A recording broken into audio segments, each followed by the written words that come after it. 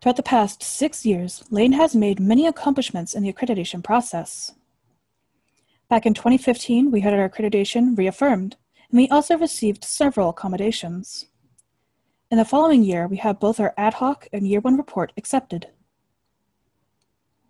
For the year 2018, we had our mid-cycle report accepted, and a warning that we had received back in 2014 related to program review and assessment of student learning was removed. However, we are expected to continue improvement in these areas. In 2020, we submitted our informal Year 6 report draft that NWCCU then used as a model for other schools to follow. NWCCU also invited LCC to be an early adopter for an institutional portal pilot project that ended successfully with both institutions using the software. In more recent events, a survey taken from the years 2019 and 2020 has shown that awareness about the NWCCU site visit has increased by 33%.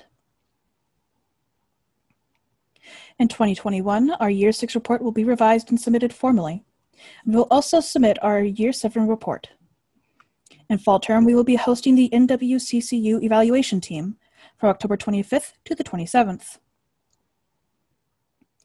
Without the hard work and dedication of all our team members, none of these accomplishments would have been possible. Their efforts are what keeps Lane's accreditation alive, and that deserves to be acknowledged. So thank you to all who are involved.